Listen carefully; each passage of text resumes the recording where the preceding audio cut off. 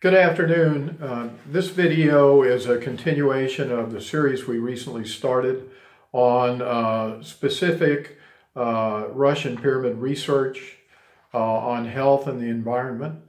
Today we're going to be talking about the improved immune function available to animals who are exposed directly or indirectly to the energetic frequencies produced by a pyramid. Now, in our previous video on thyroid function, we noticed that there was an improved immune function in mice that was due to the regulation of the thyroid gland, and that specific item seemed to have and does have in general the ability to improve immune function. But today I want to focus specifically on the immune system, and there are two studies that are on the website that come from the Russian research that validate the significant improvement in immune function that's available through exposure to a Russian PVC pyramid.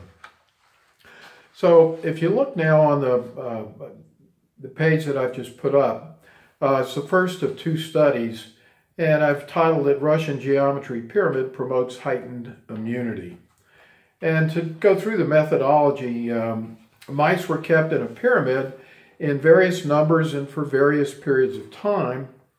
And after several days, the mice were infected with 4 increasing doses of Salmonella typhimurium, which is a type of virus which results in symptoms very similar to typhoid fever in humans, but they occur in mice.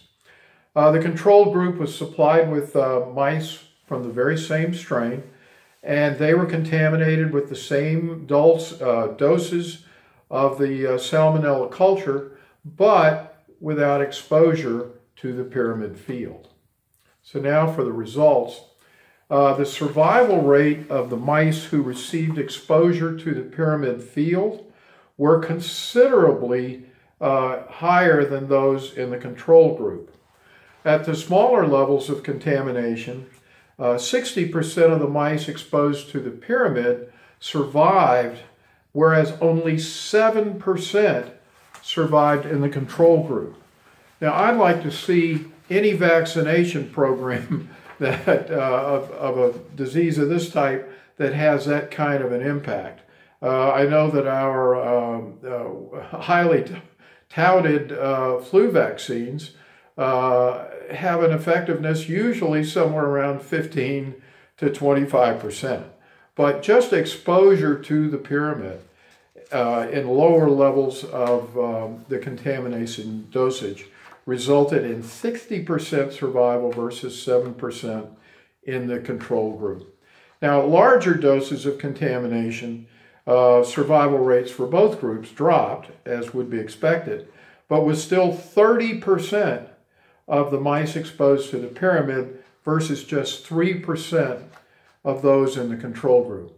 In other words, 10 times as many mice who were exposed to the pyramid energies were able to survive the administration of the Salmonella typhimurium virus at the higher levels of ingestion. So the conclusion that was reached by the Russian scientists was that exposure of mice to the pyramid field promotes the heightening of their resistance to consequent contamination of Salmonella virus.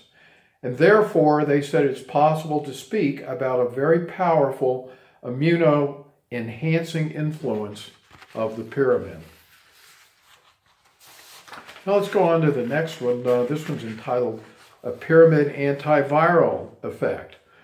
Gives us a little bit of an idea as to how maybe this plays out inside the body. The methodology here was the antiviral activity of the drug vinoglobulin was determined by its capacity to protect mice cells from the cytopathic or cell-destroying impact of the encephalomyocarditis virus or EMC virus. Vinoglobulin was diluted in distilled water up to the concentration of 50 milligrams per liter. The drug was tested in 2 concentrations, 50 and 0.5 micrograms per milliliter. Then a portion of the solutions were housed in the pyramid, and venoglobulin was deposited into cell-like cultures 24 hours prior to their contamination with the EMC virus. The conclusions of this study were that it was found that venoglobulin in the concentration of 50 micrograms per milliliter lowered the breeding capacity of the virus by approximately 300%. And the antiviral effect was still maintained at further dilution up to concentrations of 0.005 and 0.0005 micrograms per milliliter with consequent exposures in the pyramid. So basically, this is not only is it proving how significant even these heavily diluted, in fact, one could argue this is certainly a great argument for homeopathy, but I think this result could also indicate that it's not really even the homeopathic aspects of the venoglobulin that are doing the work here, but it's the energy of the pyramid itself. But no matter whether it's just the energy of the pyramid or if it's an energy enhancing effect of the pyramid energies on the venoglobulin, we're still finding dramatically improved antiviral effects through exposure to the pyramid. So here are two examples, coupled with the one from yesterday, do deserve all of our serious consideration. There's no known harm to exposure to pyramids, but we do know that there's severe harm to exposure and administration of vaccines, despite what we may be told. So it's worth considering before you go, perhaps, and again, I'm not a doctor, so I'm not going to give you medical advice, but you may want to read the literature and decide.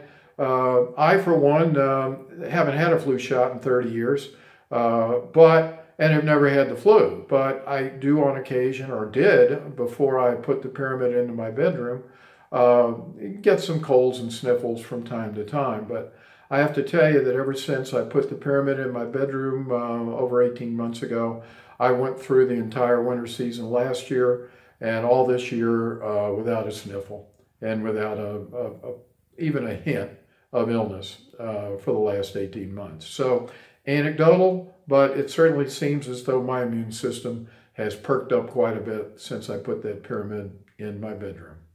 Hope this has been helpful. Have a great day.